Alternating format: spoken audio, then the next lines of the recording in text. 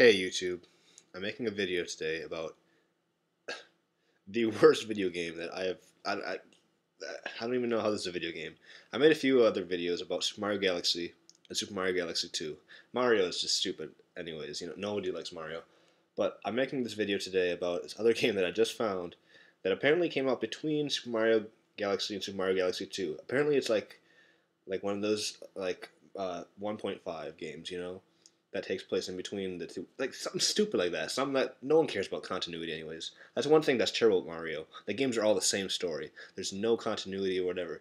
I played Mario Galaxy 2, and it's like a prequel and a sequel. Like it's stupid. It doesn't make sense. But anyways, I already talked about Mario Galaxy. We all know that it's a terrible game. It's terrible.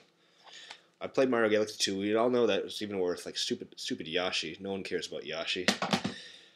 The game that I'm gonna talk about, and they even put it in like a different color case to try to make it appeal to little kids, because that's all that's all the game's about. It's New Super Mario Brothers Y, or Wii, sorry, New Super Mario Brothers Wii, up to 4 players. Now, first off, you just gotta look at this case. It's all shiny and stuff. It's a kid's toy. It's obviously a kid's toy. They make it. Look at this guy. It's a little boy, like little kids playing this thing, and there's like the different colored Yoshis on the cover.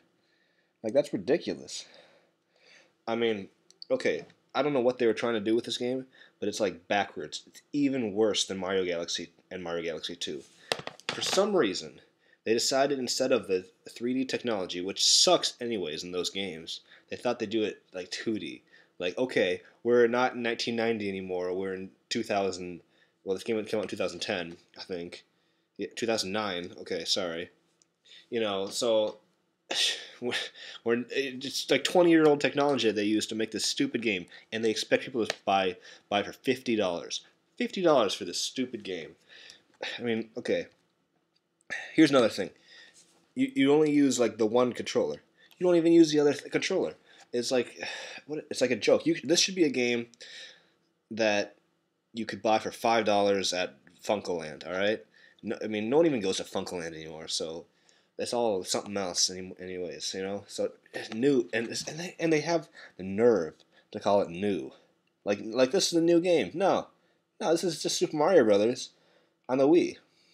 And then it should be called just Super Mario Brothers ripping you off for $50 because it's the same exact thing, the same exact game that they made 25 years ago. You know, New power ups. Not really. These power ups are in the Mario Galaxy.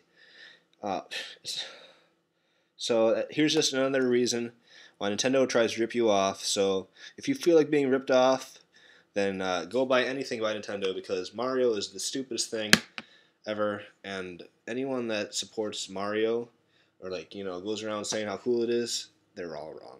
Nintendo's, that's it's just ridiculous. So that's all. I'm gonna stop this video now, but just know that